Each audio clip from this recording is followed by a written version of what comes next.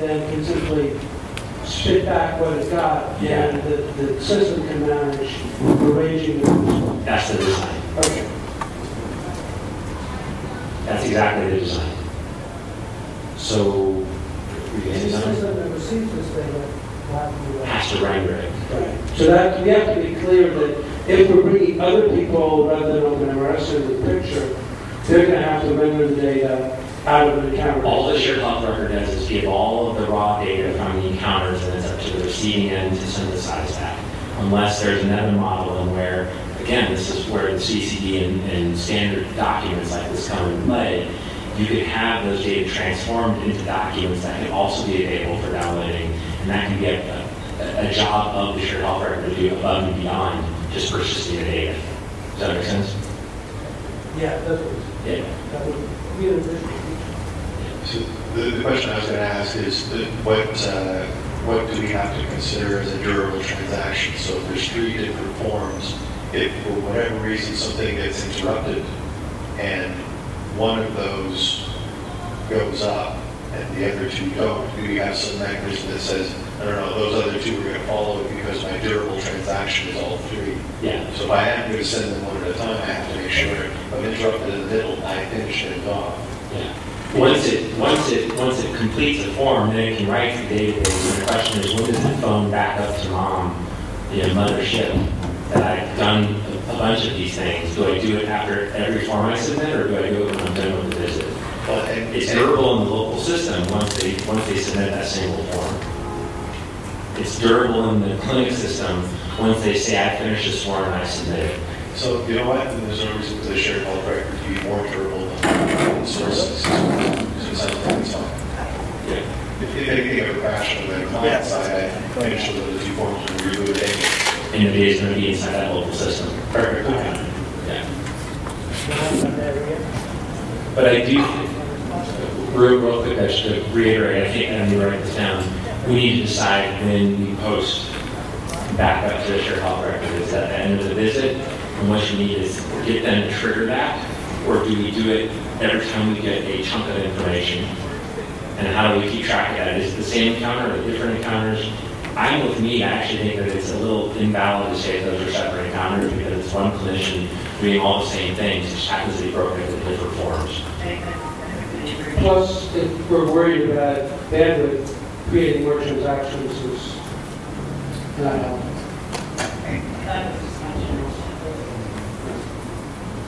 Okay, so then we're done with the visit.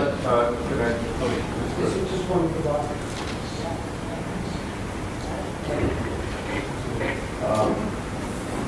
This isn't how it has to be implemented initially, but Derek made a statement that generally it's true, but you haven't built in a disaster recovery. If something were to happen in a region of the country, and some natural disaster, flood, or something, and for some reason you can't get to that local directly, there will be a time where you want to be able to share it. So you just want to make sure that the time doesn't preclude if at some point the most durable is actually shared and not local. But you don't have to build in that additional kind of architect something that precludes that. Should things progress and that be something that's doing in systems where when we designed it as a local system and when we tried to go national, durability was a lot more work than that. A question that Liz mentioned a few minutes ago and raised earlier. Are there ever situations where we allow data to be corrected?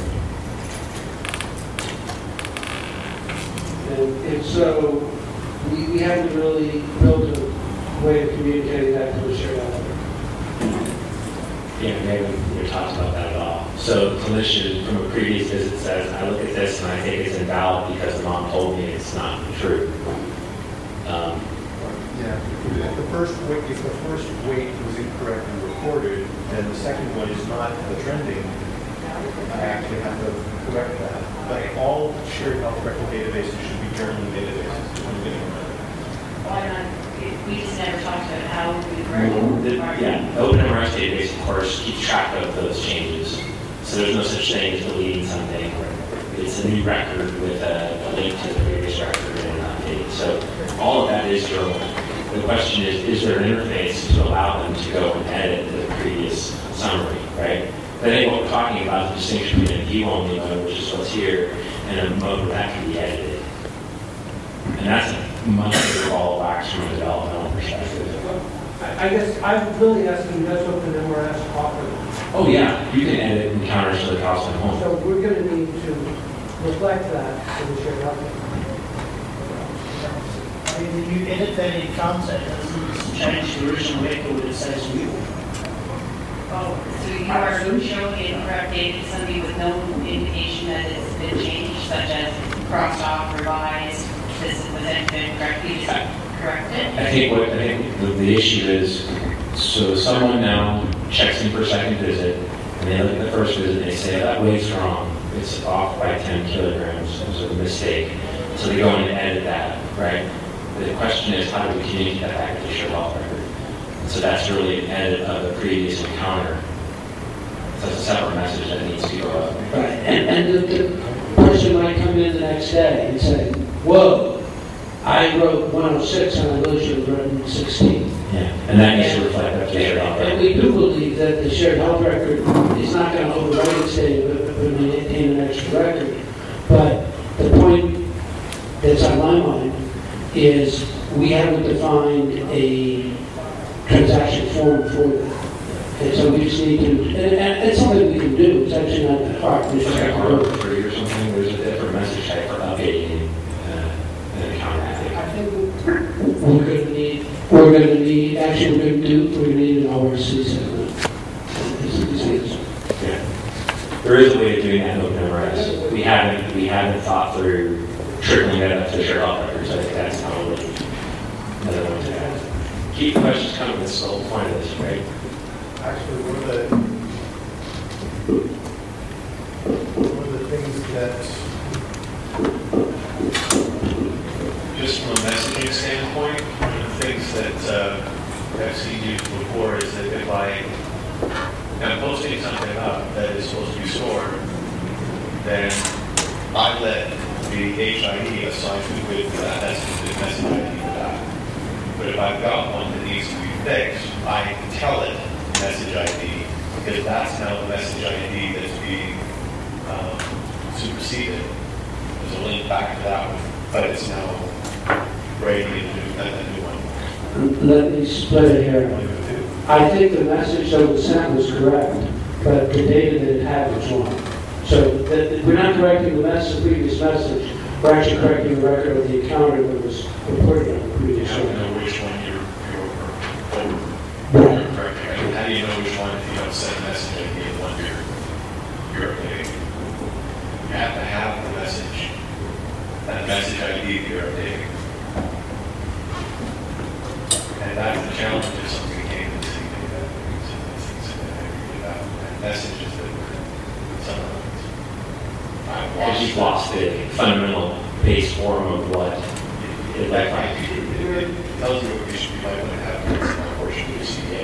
We're trying to retain the ability to identify the data in sufficient specificity that we can support corrections, revisions. I think you're making a pretty strong argument for why you wouldn't send only a summary of data from the shared health record. If you want the source system or the local system to be able to edit the data in the shared health record, then there needs to be a one-to-one mapping of the data in order. just think what might have to be in the XML portion of my CDA. Yeah. Sometimes you don't put them. They seem like housekeeping things, but sometimes it doesn't. Because you need them. Wow. Yeah. Okay. So I got listed as something to go back to. So then the encounter is completed, right? And then mom goes home. Okay. So what happens between that first visit and subsequent visits? There are a couple things that could happen. One, she could have a complication at home, right? In which a shared health or a community health care worker will come and send some kind of an alert message. Is there anything that is being delivered to the community health care workers in between visits? No. Just a reminder if she's due for the next visit. Okay, and where does that come from? Breakfast. So Rapid SMS keeps track of that internally because of their own protocols. Because you sent a PRE, pregnancy message, based, and then they base the visits out, which is actually got no bearing on what our actual visit is, but they're sent to them.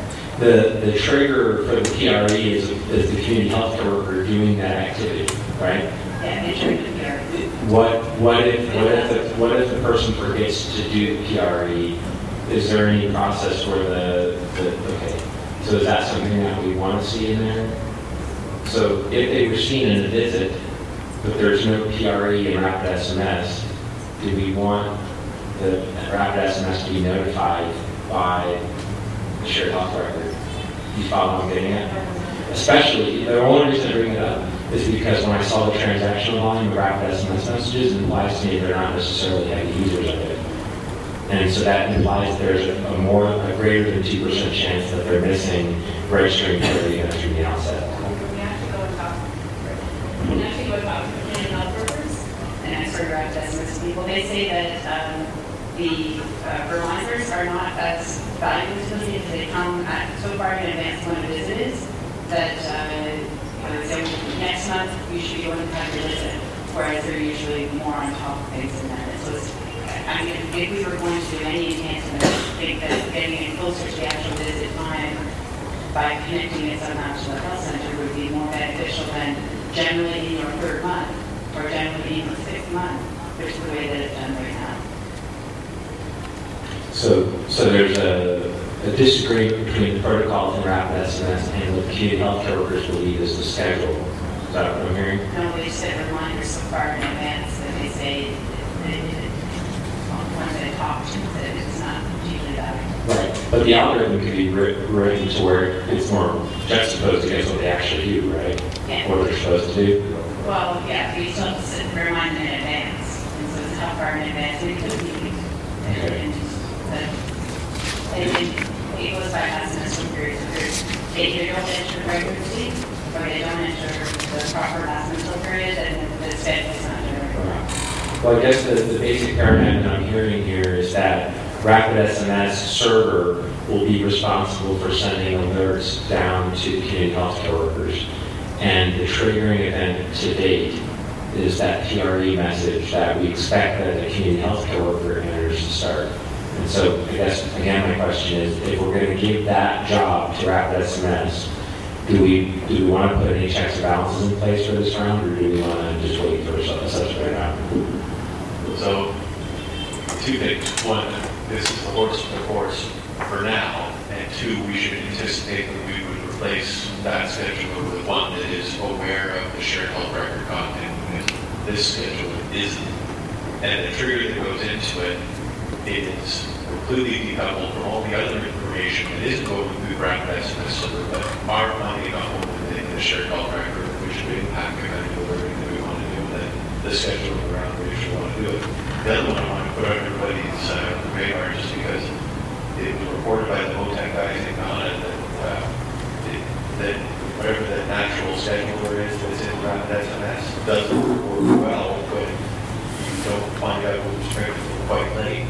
That it ended up doing some kooky things in the schedule because it wasn't doing the calculations correctly, and they actually did. Rob that is that they don't base analysis of it for come after 4 months or whatever the first visit is. We now can only ever get through it. They just drop it. They don't schedule space it out. Yeah, it was something they reported in their case study that it was a little gotcha. And it's something we're using the same thing that they use, so we should make sure we don't fall into that same kind of thing. Couple more comments. This is a costly question. Presumably the Rapid SMS is free, and that's been given to Bishop.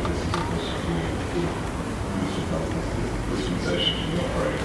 But as the system evolved to smartphones and all that, are you thinking, are you considering a universal service obligation within the licenses and cellular operators for free health services?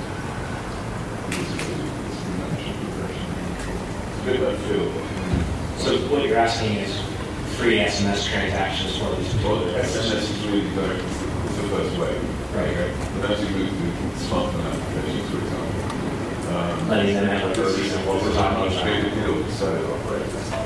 So, well, could the Ministry of Health persuade the Ministry of ICT to build in a universal service obligation which could mandate free service for them? Well, I'll say we cross that bridge when we get there. But for now, we managed to bring down the cost of SMS. We got a very, very highly subsidized SMS rate, and actually calls as well, because we have IVR-based applications, so we have people sending in reports using IVR, so those are phone calls. Those has also been heavily subsidized. I mean, SMS will come down to like 3 francs per SMS, which I think normally, the SMS is around 50 francs. Yeah, I think it's only 15 francs, but we got it down to 3 francs. So we negotiate with the telecoms as well. So I'm hoping that when we get that time, we'll be able to negotiate such a thing. I need you to talk to AT&T in the US.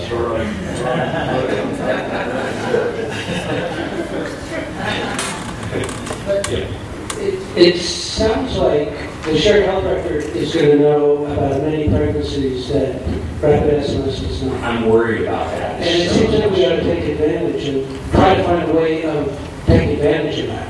This is where the clinical value starts to show, right? It's this kind of stuff. And at present, we do have at least rudimentary decision support capabilities in OpenMRS, but it is otherwise a glaring omission in our architecture that we don't have a workflow. So I think at phase 1, we might be well served by having OpenMRS capabilities. That ends up, we'll all expect it will, because that's what we want we're going to go through in phase 1 with. It does have rudimentary capabilities that can be leveraged or strengthened or whatever. But a workflow is hugely important to this argument. Yeah, so let's just step back a little bit and remind ourselves about what would a community healthcare worker be empowered to actually do. And it sounds like the first thing that we said was that they would want to make sure that people are coming into the clinic on routine schedule and they have their 4 visits. That's one thing. What other things would they be empowered to do? What would we want to tell them about other than coming into business? Well, something we haven't talked about right now is the whole issue of referrals. We talked about being a follow-up person for that. Probably explain Please, for that. So if you go into a health center and you're pregnant and routine antenatal visit, let's say your blood pressure is a little bit high, they don't actually have the district to test your urine there, so what they'll tell you if they're concerned is to go to the hospital for a test. You actually go to the routine intake of the hospital. No one there is expecting you to come. Sometimes no one piece of paper, but we don't have a really good way of following that referral back and forth. So the solution that we had proposed using this was one of the forms that you can fill out is a referral On rapid SMS. OpenMRS. And that will go up to the shared health record. And there's an idea of its urgency. So if it's urgent, it's to be done within, we just pick 2 or 3 days. And if it's as soon as possible, within 5 days. And so a query would run against the shared health record would be the ones that are still dated after 3 days. The intent is that when a patient goes to the hospital, the person looking at that record will indicate that they have arrived for that visit. We didn't necessarily talk about them entering the data. That would be nice. But we didn't have a mechanism to do that before. I think it would be of value. And so, another part, if that visit or referral is not acknowledged as being completed after 3 days, for example, the rapid SMS, the shared health record, should generate a reminder or an alert from rapid that will go through rapid SMS. The interpretation to the rapid SMS server. Send an SMS message to the community health worker to say this woman was supposed to go for a consultation and hasn't made a individual check on her. To which she could reply, oh, I talked to you, if she did it or whatever. So that was a follow-up. There was also a secondary notification in OpenMRS, so if she shows up again for a visit and hasn't had a consult, that she will be So So the community healthcare worker has an additional role in making sure that something that was prescribed in the clinic is completed. That's not necessarily the case right now, and sometimes the clinic does share information with community health workers saying, you know, she can go home and make sure she has what you and to send direct back. I just want to make sure I understand that workflow. Yes. I think what I heard you say is the clinic says this person needs to be seen at the hospital for whatever reason. And if it doesn't happen within 3 days, the community health worker's job is to say, why the hell didn't she go? Not right now, but that's the Yeah, that's what I'm saying. That could be a function that the community health worker could have. So it's a check and balance to something that was prescribed in a clinic. Correct. Okay, that's another use. Are there any others besides that? Are there anything that we would want to remind the community health care worker about besides those things? I guess I don't understand the skill sets and the expertise that they have and what they would be able to be reliably kind of counted upon. So get into the clinic or get into the clinic because we said that you need to go to the clinic. So there are two reasons why you want basically the community health worker to get someone into either the clinic or the district hospital essentially. Is that right? We can talk about other reminders in a second, but I just want to make sure that we're doing the community health worker part first. One second. So yeah, there is opportunity. We've talked about this before, but we never actually, I think it was that spoke for this initial piece. The whole notion of county referrals, you go back from the hospital to the health center, or from the health center to the community health worker, to say there is this issue, just telling a community health worker that the woman's last systolic blood pressure is 160 will mean nothing to the community health worker. And so it needs to come along with the sort of instruction list that says, would you please check on her according to this protocol. We've not talked about doing that because it was sort of extended the scope of this project. Those are the opportunities to be able to use the data we have to improve care. And so that would, the clinic, just to make sure I'm sorry, you can say there's like somewhat reiterate. So the clinic or the district hospital would communicate something back to the community health care worker for them to follow up on. Not necessarily a visit, but some kind of a health concern. They could have a dual role in helping take care. Yes, that's feasible and probably would be beneficial, but you have to tell them what to look for, not just the symptoms and so do we have a list of the circumstances, that? As far as I've understood, we've just discussed it, but this was not. Okay, so the CHW. Well, no, I'm just trying to lay out the landscape here. So the CHW could do three things. They could remind them about the routine appointments that are already scheduled. They could remind them about special visits, probably either to a clinic or to a district hospital. And they can be given alerts about things that other environments saw that they need to be co-supported in between visits. Is that right? Yeah. Let me ask, Titi, what are the reminders that are sent to us?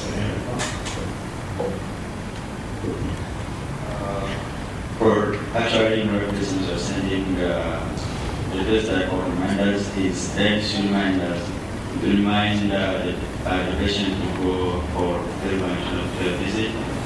Also remind for expected delivery date, and also remind supervisors, not community workers, supervisors about those community workers that are not active reporting. Okay, so I just wanted us to know that those reminders already exist and they're simple for our listeners.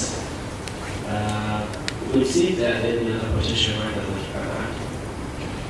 Yeah, I think there are three main groups, and I'll just reiterate them again. One of them is under SMS now, two of them aren't. The one that is done is, well, we know that they're pregnant, and there's a schedule of visits that need to be adhered to, and so the system automatically, based on just date criteria, says they need another visit, right? The second kind is a clinician in either a hospital or a clinic said that they need to see, have a special visit. And, oh, by the way, it's been 3 or 4 days, and they haven't been, so community health can make sure they get in for the special, non-routine visit. That means the reminder is actually not automated, it is triggered by the clinician himself. Right. So this is something that the shared health record would be aware of. and the event engine at the level of the health information exchange would say, they haven't completed that visit yet. Community healthcare worker, can you find out what the heck's going on? That's, I think, the second example you gave. That's another kind of alert that the CHW can get. The third kind is, here's a circumstance as a clinician that I saw in the clinic that I think you can help me with in between visits. Like, for example, preeclampsia. And there are some things that they can do in terms of their behavior and their lifestyle in between visits that the community healthcare worker needs to be aware of to be supportive in between the visits. And so it would be the clinic sending information down saying, hey, community healthcare worker, this is going on. Do a little bit of detailing around this. Help them in between visits. Does that make sense? Sounds a bit more complex. Exactly. And the fact that it is a human triggered reminder, it's not automated due to certain data that was set. Means the doctors have to do their part to actually send that reminder. Secondly, the other complex part of it is that it's not the same reminder. It varies from case to case. That means somebody has to type something, or is it pre-configured and these are reminders about specific things? You get what I mean? The second example, Richard, is the referral, and we do have a referral, we have this now. Just that there is no way in the current system as it exists to ensure that they got there and back. That there's, it's a, yeah, so the health center orders a referral, they fill out the form, we have them do it electronically, and we wanted to have some way to follow that through. And so that was that whole workflow I just described where, you know, if it's not within 3 days, we're going to remind the community health worker to ask that woman to go, or she very well might have been and nobody on the hospital side acknowledged her visit or consultation, in which the community health worker could just say that she's done it. So that's one special case that we talked about that I thought we were going to implement. The second one that Paul was referring to is if there, I think of it as like, you know, North America, when you go to the hospital and your kid bumps their head and they say to the parent, you know, it's okay, go home, and here's a list of discharge instructions, things to look for. But you can't just tell the community health worker, you know, that they're possibly pre-planned. They need to know what to do about that. So I call in that whole bucket counter referral, both from, you know, a health center sends somebody because they think that the woman has preeclampsia, they give her a dipstick, they say she's had a borderline, but they will manage her at the health center, they need to know some information.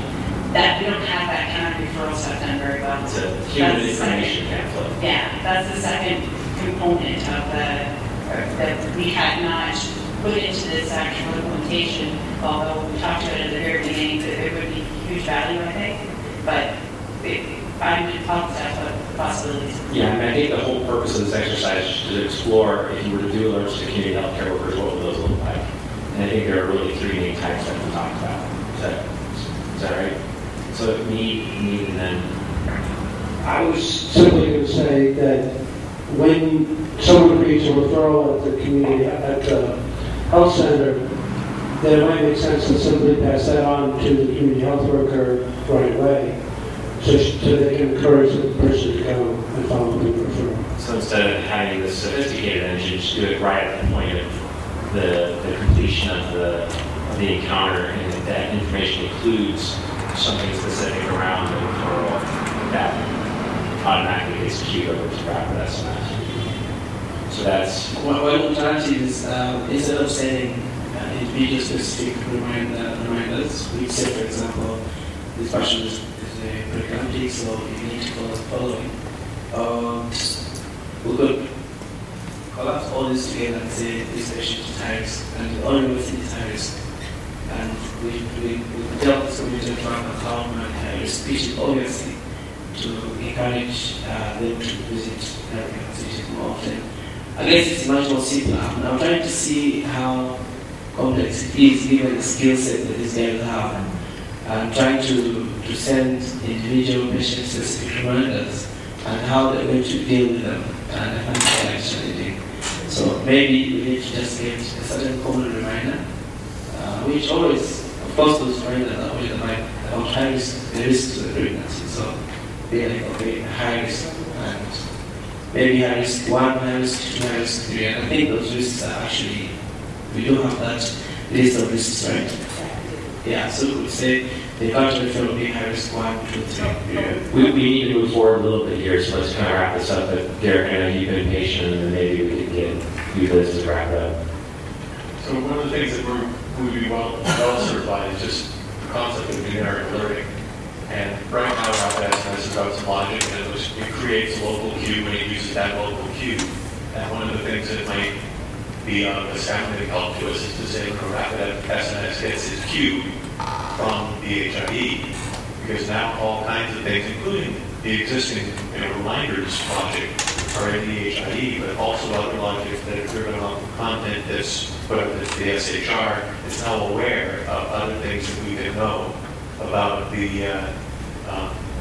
patient. The other thing that it provides is up in the HIE, we've got all of our registries, so I'll have phone numbers for facilities. If I do register somebody, or if I prefer, it sets the table for the future ability to alert all kinds of other people who aren't CH. The fact that we've moved it out there gives us the capability that until we move it out there, we won't have. And it's not a significant approach because it always works on queuing. We actually just talked about 3 different things, and actually 4. The 4th one is that the community health worker sends a piece of information, so she has a finding already. It's totally general, that it matches that against the health record, and then does that general alert that says she needs to go to the hospital or whatever. So based on a community health worker initiated observation, it matches it up and it tells her what to do, which is different than the blanket go look for these problems. Okay. It sounds like number 3 and number 4, whether they enter something or there's an external, something from a shared health record, I think what Richard's doing is probably right in that just labeling them high risk, that might be sufficient. For community health workers, if you're sending them management for pregnancy unexpectedly, what's the high risk and what does she do about being very different than if I'm home with a bovine placenta or or something. So, I mean, apart from just telling them to go to the hospital, sometimes it's nice to say, please observe her every day to see if she has a But you have the list of high risks. Yeah. Right? In our places. Yeah. And I think the community workers know those risks. Yeah, I think the question is where the detailing happens. Are you imagining the detailing happens for what you present? Or are you imagining that the community healthcare workers are broadly kind of trained about high risk? And then just identifying that they're high risk puts them into that protocol that they've been trained on MOS, right? Isn't that what you're saying? Right. Yeah. And so I think the ambiguity is what's the quality of the high-risk training against what you're going to be questioning a little bit. But I think what you're generally saying, Richard, is that to be a community healthcare worker, you're trained about high-risk pregnancy as part of the process. And just to trigger to them that they are in that category will get them to think about approaching that person against what they've been trained to do. Yes. I mean, the one that you listed, these probably possibilities that you considered, but I think most of the who have been using replacements for RHEA will understand this kind of risks. Yeah, okay, we did these things wrong. It's just a bit, and it's not, some community health workers are on the side of this, but there's wide variability in risk assessment. And so we have no control of that. Yeah, I know. They have one different way to skill control it, sets. to assist them with additional pieces of it. Yeah. And one way you could do that is like they have these other sheets for things.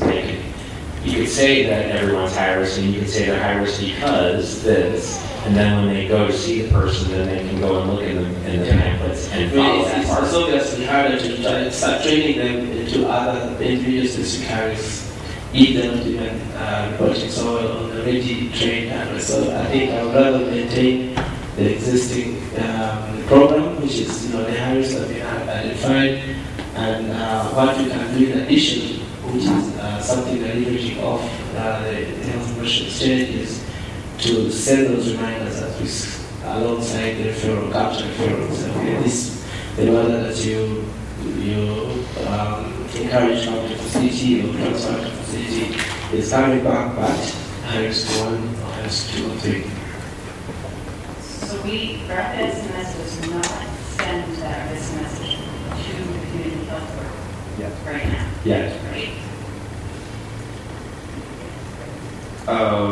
Actually, that kind of risk message is what I understand very well, but in Rapid SMS, when someone is suspected to be risky, we just trigger alerts based on the risk code we have detected from the message the people have sent, for example.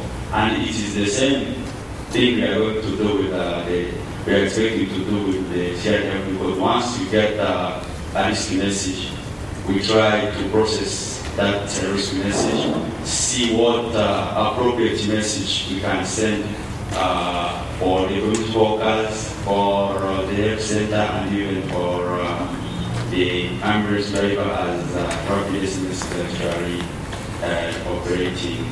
For the same concept on how Rapid SMS is working now is what we are also see how we can try to because I'm reflecting from the child report, we are going to have more like some information that we don't have and we cannot get from the group. So in that case, we need to push that information into the community so that they can constantly follow up the patients in the village. Right. I think we should move forward, but I think this has been really helpful for me at least, because there are two main kind of things that we would want to give as advice to this community healthcare worker. One is go in either for a scheduled or unscheduled visit, and then the other is pay attention to this concern. And that can be driven by something that they've identified or something that the clinic has identified.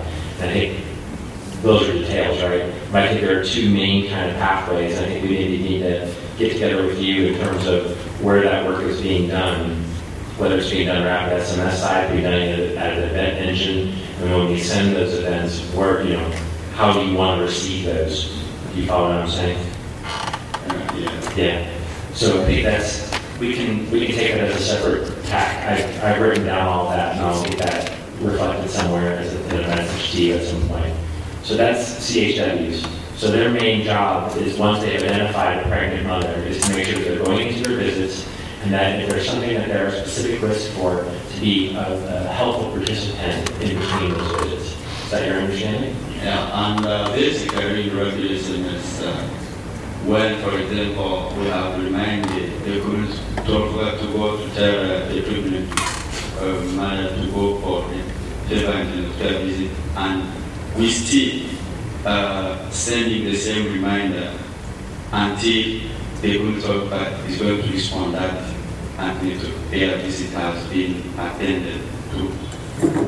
So, and from the childhood, I think those days reminders, as I have implemented already amongst this I think for me, when we receive a reminder, and antenatal visit reminder from the childhood, we don't counter it as the first day. We just post the message to the community worker, and we are not specific on which is the second or the third, something like that. Right. Well, imagine a world where the shared health worker tells you that they went to a visit, and so you no longer have to get that information from the community healthcare worker. So I think that's where we're headed, right? Right now, you're operating in a small loop based upon the information that you only get from community healthcare workers. And I think in the future, you'll be informed more from other clinical environments as well directly. Yeah, of course. Yeah, okay. So that's another, once again, value. Can we move forward, or do we have more questions? Does the system need to generate alerts or reminders for things like ATCT? I don't know where we're at with that. So here's the thing about ATCT. So all except 2 of the sites that were going live already have ATCT services that they offer on site.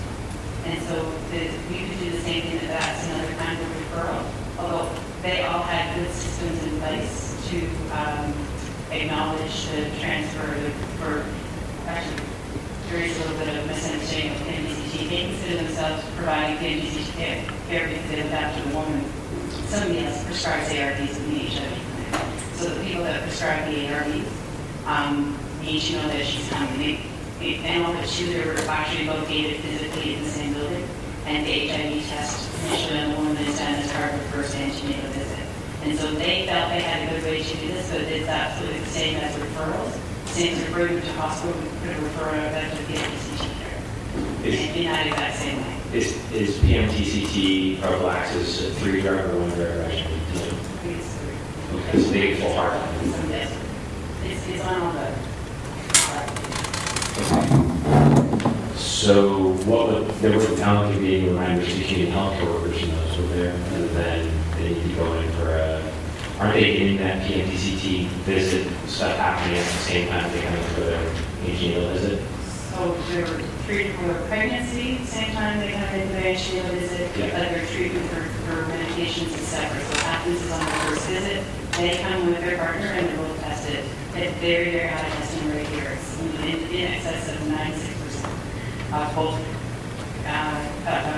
parties being tested on the first antenatal visit. But in our district, and when they find somebody, they ask them to come back the following week. Almost all antenatal visits normally are done on a Friday, and the clinic starts on Monday or Tuesday after. They're told to come back on a Tuesday to the HIV ARV clinic, and they actually go and write it physically down the hallway in all the two. And so they have a way that they can kind of follow up, and they write it in the register and so on. So it's front of mind for those people more so. Plus they have low rates. Most of them have 1 to 2 a month. So that's a very non-scheduled visit then, actually. Exactly. Same as a referral.